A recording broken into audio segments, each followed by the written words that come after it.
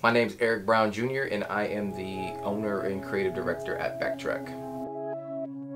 Yeah, so if you've been around the brand from the very beginning, you know that I turned this old school bus into our very first store. We go from place to place selling these old vintage t-shirts, and you know, it was really important for me to kind of immortalize the bus and make it its own character. I had always been a fan of mascots, whether it be high school and college, or even brands like the Hundreds with, you know, the Atom Bomb logo.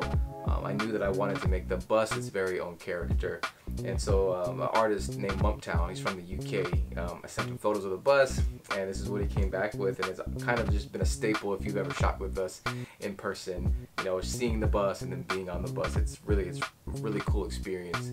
And if you have shopped with us, then you know that we love and we sell a ton of vintage pins. So it was only right that we turned the school bus logo into its very own pin. So I kind of feel like no matter what happens, no matter what road, you know, the brand goes or changes into or evolves into, we always wanted to remember our roots. That's why we decided to turn the bus into its very own pin.